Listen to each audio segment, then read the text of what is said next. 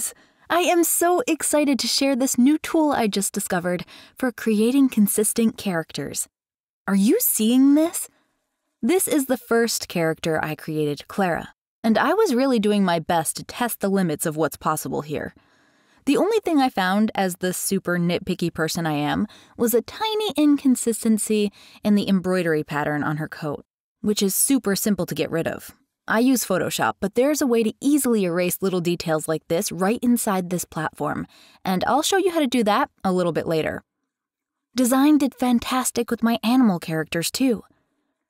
This story has 4 different characters, and practically all of these images are spot on. And this tool is free with limited features, including playing with the preset consistent characters. But full disclosure, if you're going to want to create your own custom characters, you'll have to purchase a paid plan. Specifically the Creator plan, which is about the same amount I'm paying for my ChatGPT Plus plan. Spoiler alert, Dzine's dedicated consistent character dashboard is way more consistent than my previous workflow using custom GPTs to finesse DALL-E 3. It's a lot easier to use too, so in my opinion, it's totally worth the cost. But make sure you watch until the end because I'm going to share 4 ways you can save even more money using this tool. Okay, without further ado, let's get into it. First, I'm going to ask ChatGPT to generate a character description for me, so you don't have to wait for me to figure out all the nitty-gritty details of what our character should look like. Wow, Chat gave me a lot of detail here, so I think this is the perfect character to create with you today. I'm just going to copy this description and bring it into Dzine. I'm in my dashboard, and I'm going to start a new project. I'll name it Jaden's Character. So the first step in creating a consistent character is to generate a character sheet. So click Character Sheet, then I'm going to select a style. The 3D styles are my favorite, but you can see there are tons of styles to choose from. I'm going to go with Cozy 3D. I'll paste my description in the text box, and then I'll click Generate. I've got about 2,300 credits left out of 3,000, and on the Creator plan, you actually get unlimited generations. These credits are just fast queue credits. And for context, I've done 2 full stories with a total of 5 consistent characters so far. So for me, this is more than enough credits to get me through the month creating 2 to 4 stories. Okay, so while that's generating, I just want to go over why this character might be a challenge for any AI tool to create consistently. We've got the basketball design on his hoodie, the stripes down his pants, and this woven bracelet is yet another detail we'll want to keep consistent, especially if it's important to the plot of our story. Great, so we've got 2 options here, and I think I like this one overall, so I'm just going to double-click to get this character sheet into my canvas.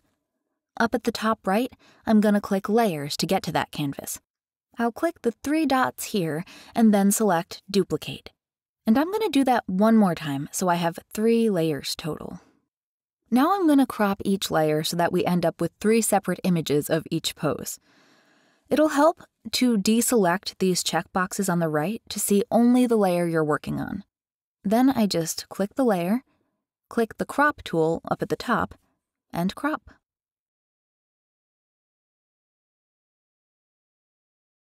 Hit the Done button at the top.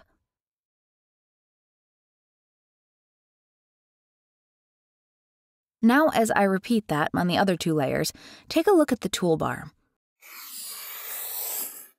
If it's grayed out, that's because you forgot to select a layer.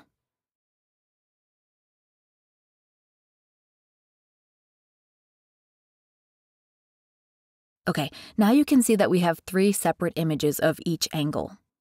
Now we've just got to upscale and download each layer.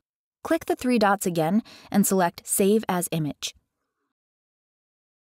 I'll go with 2x and click Upscale. This automatically brings you back to the results page, so just click Layers at the top again and repeat the process for the other 2 layers.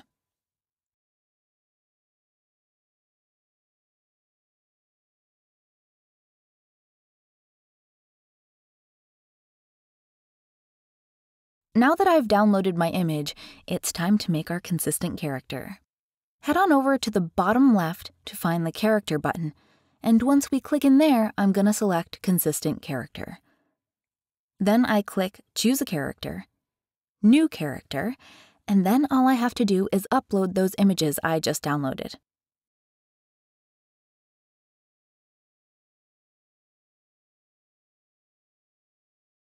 It always says the wait time is between 30 to 40 minutes, but for me, it's usually faster than that.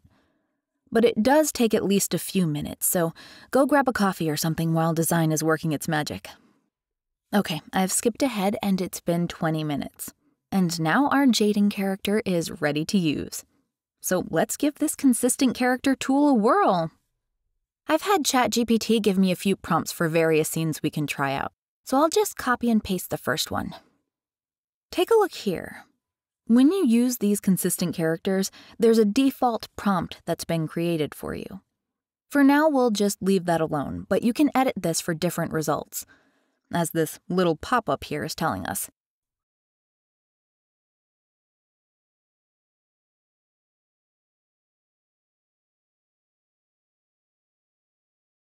So these results aren't too bad. It definitely looks like our character, but like I already expected, it's having trouble with the basketball design we specified on the hoodie. Our prompt also asked for a gap in his teeth, which I don't see, but overall, everything else looks perfect. The background looks a little too realistic to me, so I'm going to try adding 3D animation to my prompt. Let's regenerate that. And it looks like the fast queue is kind of busy today. I don't usually have any wait times, but it's about 4 p.m. on a Friday, so maybe that has something to do with it.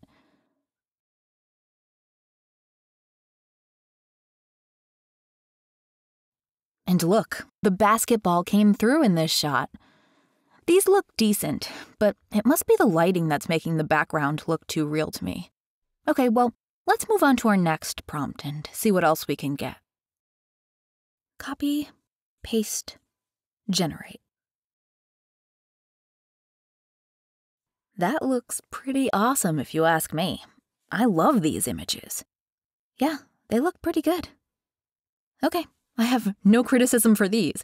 Let's try another prompt.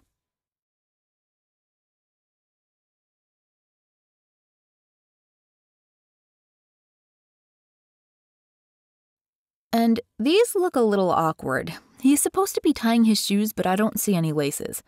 If I were using this for a story, I might either try to add the laces in or crop this image so we just see that he's crouched down. Okay, I'm out of ChatGPT prompts, but I want to try something else here. I'm going to adjust this default prompt a bit. I'm adding basketball decal back into the description of his hoodie, and also the specifics about his tracksuit. Let's see if we can get an image of Jaden snowboarding and looking angry. There we go. He definitely looks mad, and we got the basketball back on both of these images. Nice. Now, if he were snowboarding, I might actually want to change his outfit a bit, so let's create another image to see how this kind of scenario could work. Let's do a beach scene with Jaden in just basketball shorts. I want them to be in the same style as his normal tracksuit pants. Basically, it's a baggy bathing suit look I'm going for, so let's see what happens here. Okay, well, it's on the right track, but I forgot to add in 3D animation again, so we got a realistic photo of Jaden. Let's try that again.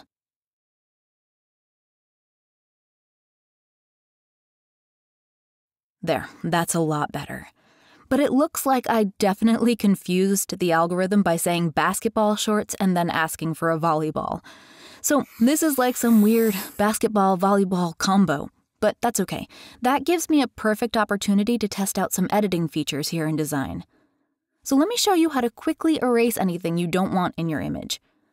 I'm just going to go up here to AI Eraser, and I'm going to circle this weird ball.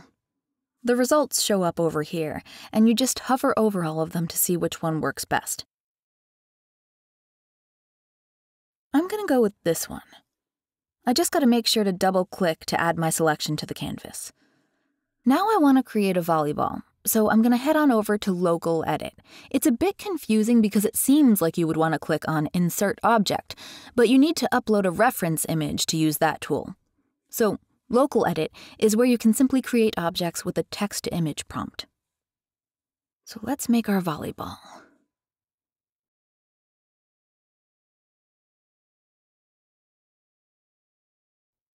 I like these options, but I wasn't specific enough in my prompt. As you might be able to notice when I zoom in, there's a shadow underneath all of these balls that makes them look like they're on the ground rather than flying through the air. I tried to go in and erase the shadow underneath, but it still looked weird, so instead I decided to edit my prompt. We can head back over to the Layers section again to revert back to any editing step we've done so far. So I'm going to go back to where I erased the basketball. See what I did there? And I'm going to edit my prompt to specify that we want a volleyball flying through the air.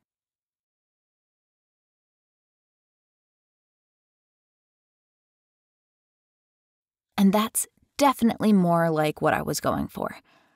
I'll select this ball.